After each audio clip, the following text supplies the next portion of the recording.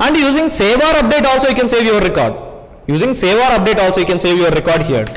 Instead of using this persist, you can go through save or update also here. The benefit with this save or update is, if you go through save or update method, let's say already if you have one record here, already if you have 111abc@gmail.com record if you have here, again if you try to insert same data,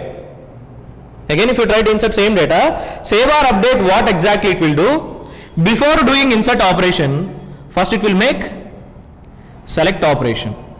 First it will select data from your table using primary key 111. Using primary key it will select your data. Internally what it will do, save or update method, first it will do select operation. Select star from student where ID equal to 111. By using this 111 ID it will select your record. If it find a record in table, if it find any record in table, then what it need to do? It need to do update operation. So in case here, if this ABC and ABC@gmail.com, if this record and here this record, if these are different, then it will do update operation. If this record and if this record both are same, it will not do any update operation, even it will not do any save operation. Just it will do select operation. If this complete record, if it matching with this complete record, it will not do anything. In case instead of abc@gmail.com, here if you have abc@ymail.com, abc@ymail.com, if you pass here abc@ymail.com, if you pass abc@ymail.com, if you pass here, it will check database whether this email ID is matching with this email ID or not. It will check. In case if it is not matching, then it will update this email ID here. It will do update operation. It will update your record. It will update your record. This ymail.com, it will update here. And in case if you pass one different ID here, if you pass one different ID, student ID 222 if you pass, in case the 222 record if it is not there in table, it will do save operation. It will try to do select using ID 222. Whether there is no 222 ID record in table, what it will do? It will execute save operation. Okay, if already record is there, if it required any modifications, it will update. If record, if it is not there, it will do save operation. That's why this method will do save or update operations. In case record found, update operation. In case if there is no record, save operation. So for doing insert operations, there are three methods: save, persist, save or update. First it will do select operation, right? From the select operation it will get one object. And here also we are giving one object, right, to this method. That internal object and whatever the object input we are giving, the two objects content it will check. If the two objects content, if it is equal, it will not do anything. If that object content, if it is not matching with this existing object, then it will try to do modifications. First it will do select operation, right? Let's say if you have 111 record, if you pass 111 ID here, first it will select a 111 record and internally it will prepare what? One object also it will prepare. In that object it will store ID 111, name, ABC, email, abc@ymail.com, and here we are passing one object with same content. This object also having same content.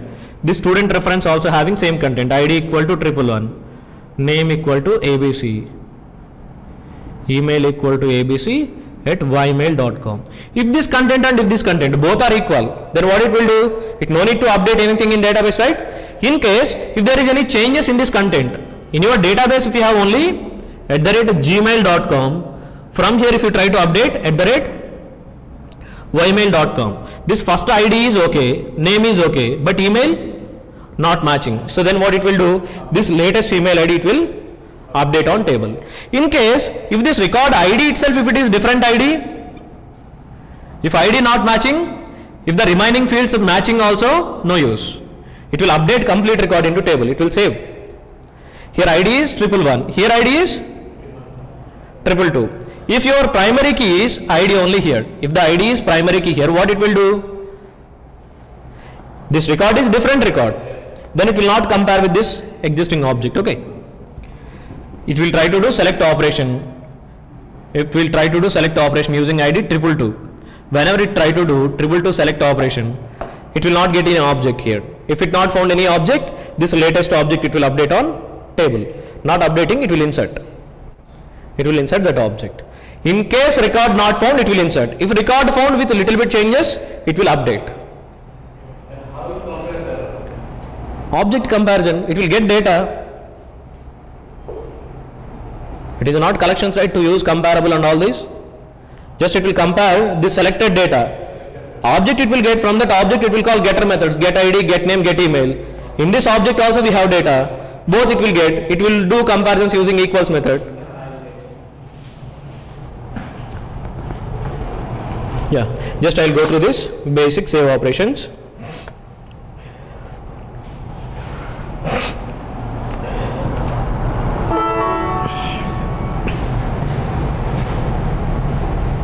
Yeah, basic CRUD operations. In that CRUD operations, insert operations, basic insert operations.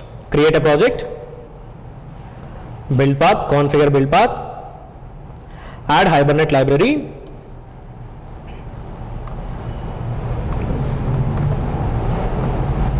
create beans, create a student bean class here.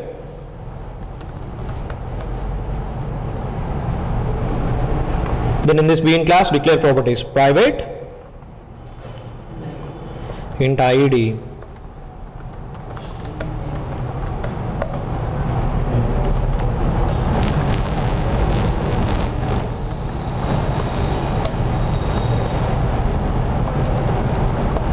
generate all getters and setters. Then create one mapping file here. Resources, create one mapping file, student hbm.xml file.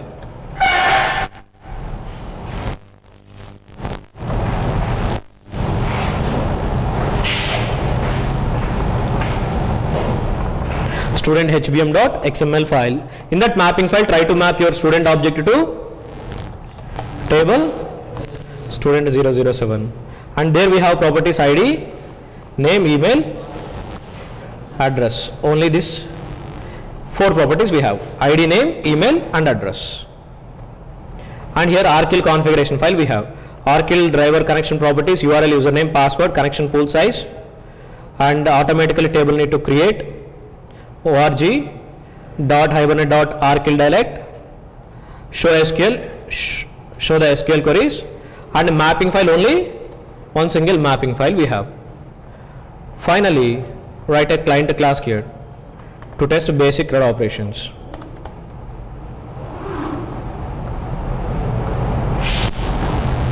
Save client, save method client. Okay, using save method, how to client, how to use, how to insert data using save method here.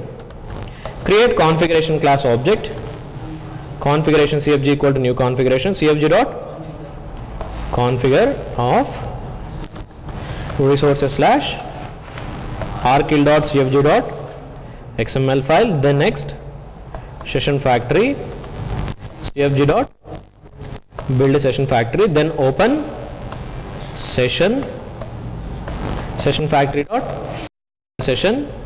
The next transaction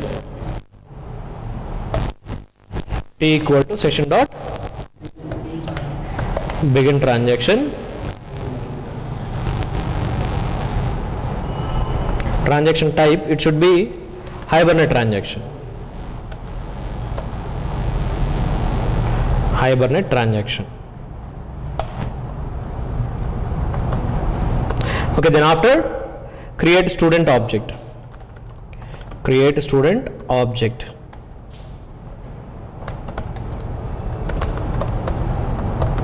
Student test equal to new student, student dot set id, student dot set email.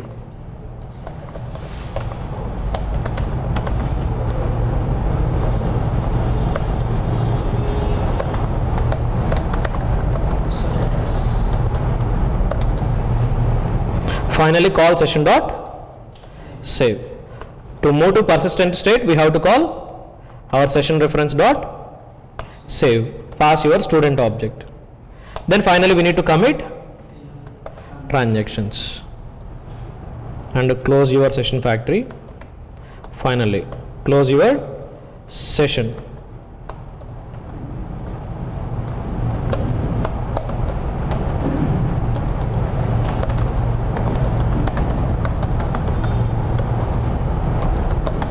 Data insertion success. What exactly the save method will return? It will return as primary key value in the form of serializable form. Serializable form, primary key will return to us. You can print that primary key here.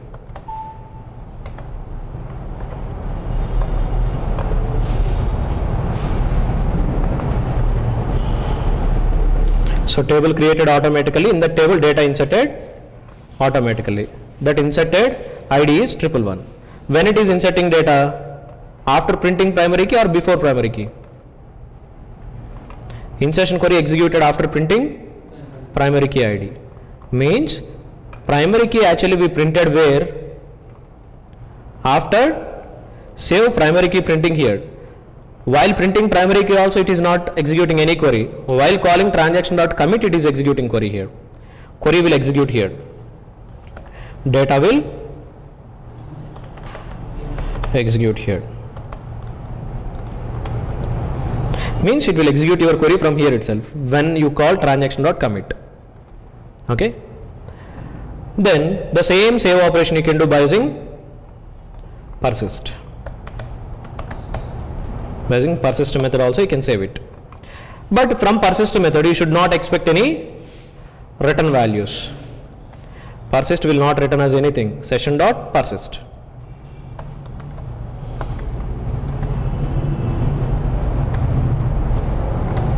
Using this persist also now you can save.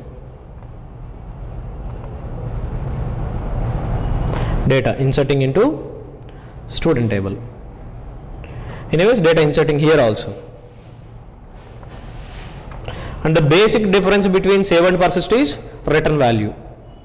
Basic difference is return value, and within transaction boundaries save will work without transaction boundaries, whereas persist will work within transaction boundaries. Save can execute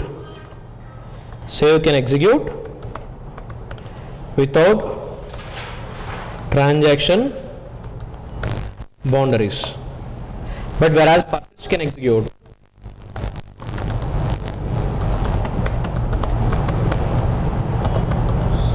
within transaction boundaries.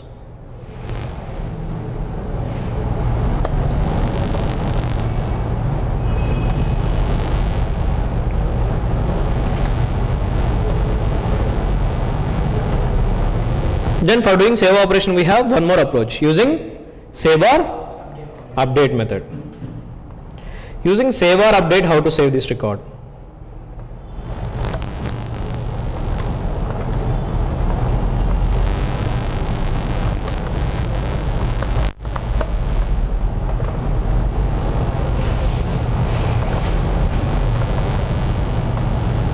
Using save or update, I'll make HBM to DDL option here, update or validate. Then already we have one record, right? In database already we have one record with the 111 abc@gmail.com. We have already one record. If I go through save method, what happens? If I have already record in table, already I have record in table in student 007 table. Select a star from student 007, it have already record using 111 ID. That ID is primary key, right? Once again if I try to insert same ID, will it insert? Here we are getting unique constraint violated exceptions. Means whenever you try to insert same primary key, it will give us unique constraint violation exceptions. Primary key is unique constraint, right, by default. So when once again you try to insert same ID 111, you will get unique constraint exceptions. So in case if you don't know whether that record is there in database or not, if you go through save method, what happens? There is a chance to violate primary keys. So if you go through save or update, first save or update will check whether that object is there in table or not. If it find object, it will not do anything. If it not find object, then it will try to update or it will try to insert. So if I go through save or update here, save or update will not return as anything. If you try to insert same ID also, no use. I mean, no issues. No issues here. If you try to insert same object, also no issues. It will not return as any constraint violation errors. Just first it will do select operation. In that select operation, what it will realize that existing object and this object both are same, so it should not update anything. But if you go through save method, what happening? If it find already existing primary key, then it is throwing constraint violation exceptions. But here we are not getting. In case if it not find that object, or else in that object if email ID is different, here my email ID is abc@ymail.com. In that existing record, that email ID is gmail.com. So if I try to execute now, it will do one select operation and it will do one update operation. It will update your record with new email ID. Now see this email ID from abc@gmail.com to update it to abc@ymail.com. So internally what it is doing? Save or update method doing update operation also here. It is executing a update operation also here. In case if this primary key ID, if it is not found in object, I mean in your database, what it will do? Then it will do the save operation. But before going to do the save operation, what it will do? It will check once again whether that object is there or not. First it is doing select operation. After confirming whether object is not there, then it will do the insert operation. If update found, it will try to do update operation. If object, if it is equal to your object, it will not do anything. Okay. So in this way, save or update we can use. In case if there is a chance to update same records, in that case you better to go through save or update. Okay, anyways, it may lead to performance issues, but internally it will check, right? Instead of inserting duplicate record, it will check whether that record is there or not. In case record is there, then it will try to insert other record. Okay, instead of again updating same records. Then if you want to do update operations, if you want to do any update operations here, update operations.